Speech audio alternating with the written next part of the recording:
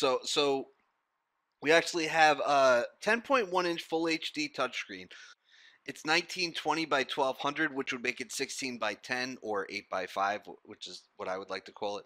But yeah, 10.1 inches, Intel Atom X5 Z8300 processor, 2 gigs of RAM, 32 gigs of storage, and up to 6 hours of battery life, which is not great for a tablet. You also get an included stylus and sleeve, which there's a lot of value here for something that's only $100. I mean, I'm sure you remember that Amazon came out with, let's see if I can get this open.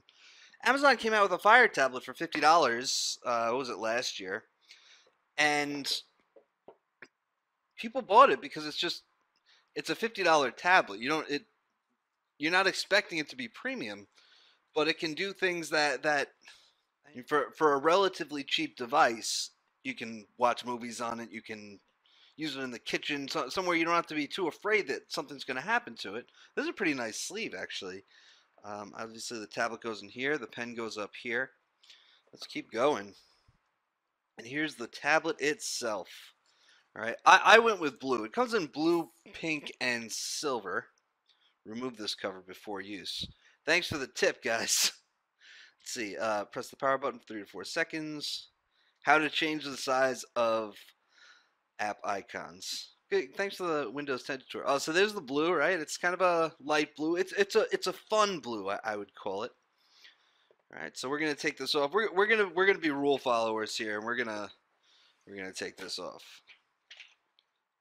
Feels pretty nice on first use. I don't know.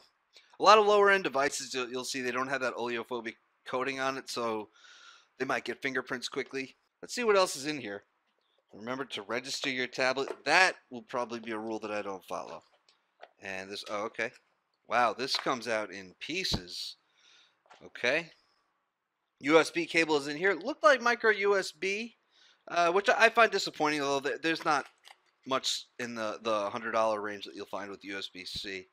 Yeah, we got our micro USB here.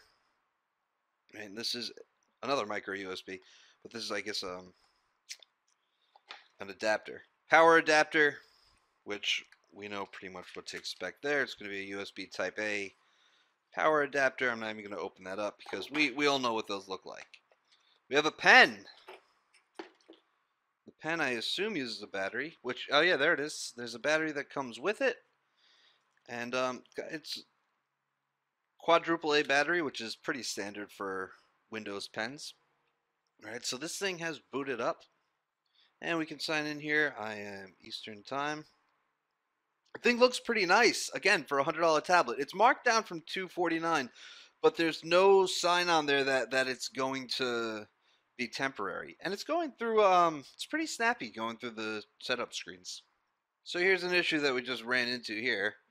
It's asking me who's going to use this PC rather than asking me to set up Wi-Fi, which the only time I've ever seen Windows not ask me to set up Wi-Fi before sign-in stuff is if there's no Wi-Fi driver. So that we might run into an issue there in a little bit. But I mean, the screen itself looks pretty nice. The body's cool.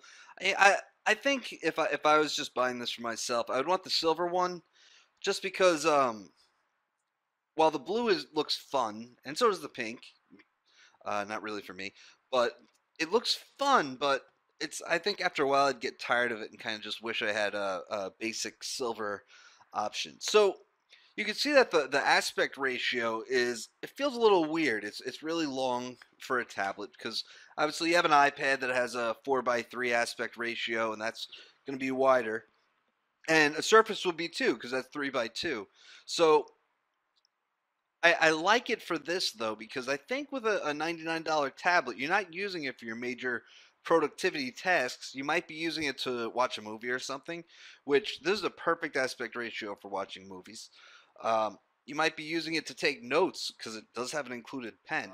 One issue, there's no pins on here. There isn't going to be a keyboard that you could attach to it. So you're using this as a tablet. There's also no, I mean, you'll probably get a folio case or something for it with a keyboard, but there's no kickstand, so you can't just stand it up and connect to Bluetooth.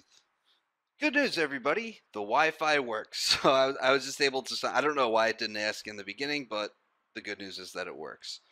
Ships with 14.393.479. So it's going to be a cumulative update to install, and hopefully at some point the creators update will show up. But obviously we're just setting this up now, so I will install some Windows updates. All right, so I put the battery in the pen, and we can see what kind of lag it has. It's not bad. There's not a lot of latency. You don't really notice it. You can kind of see it if you just drag it around. The pressure sensitivity of the pen is only 1024, which is not nearly as close to the 4096 that we're seeing in a lot of the newer higher end pens, but it's still pretty great. So take a quick look. We got a volume rocker over here, power button over here. All right, display out, micro USB headphone jack, micro SD card slot, and we got some speakers over here, and that's about it. You can see the device. It's pretty thin, it's pretty light, it's pretty comfortable to hold. I think it's a really nice option for $99. I'm not going to say you can't go wrong with it, because the Windows experience on a tablet is still questionable at best. All right, so we can just stick this in our sleeve here. All right, that can go. Oh no, that's can go right in here. This is where it goes. And then we got a pen, goes right in here. And then I guess we can stick accessories in here, such as a hammer, in case I decide I hate it and I want to break it. But yeah, I mean, it's it's a $99 tablet, so you can use it in the kitchen for recipes. You don't have to worry about getting stuff on it. Again, you could use it for notes, which I was just taking notes with a pen on an iPad yesterday. There's quite a cheaper option to do that, or just for watching movies. There's obviously a lot of uses for something that's might not have the best performance, but could still be useful. And we're probably going to give it away when I'm done reviewing it, which will be in a few weeks. And so what's better than $99? Free. So stay tuned for that. Stay tuned for the review. And I'll get back to you soon. I'm Rich from NeoWin. Have a great night.